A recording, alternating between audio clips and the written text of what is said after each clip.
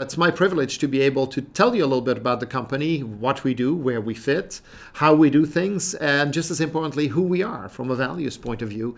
And frankly, that is one of my favorite topics because it's at the heart and soul of what makes Synopsys a great company. So starting maybe from the perspective of where do we fit, well, we are in a very exciting industry, which is high-tech in general. And of course, high-tech has many components, but most importantly, high-tech has really grown around semiconductors and the enabled computation and software that goes with that. And we are actually the heart of high-tech. Meaning we make it all possible. And in all fairness, really, there are two parties. They are the people that manufacture the chips, and they, for 30, 40 years, have driven this thing called Moore's Law, which is smaller and smaller transistors that make it all possible. But we are the other half.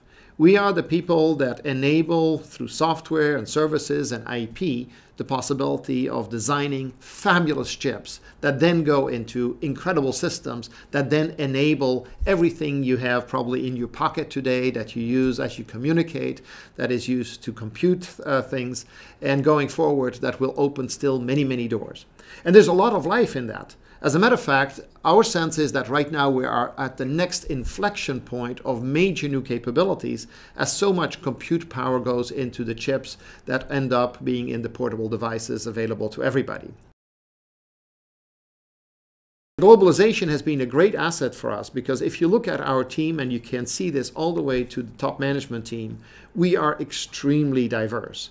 And when I say diverse, I mean people from different cultural backgrounds, different age groups, different experiences, different gender. And I think this is fabulous. This is part of the riches of our DNA, of our makeup as a team. And so a company that's able of bringing together skill sets from many different parts of the world and from many different backgrounds, psychological makeups, and so on, is richer for it. And we have always felt that we've been blessed by this diversity. We are a company that continually wants to learn. I have this saying that actually in a very simple terms here, I call it's rule N+1. Now, when we're talking about this, granted, I stole a little bit from the software world. Your software comes in versions, right? There's version so and so, and then there's the next version.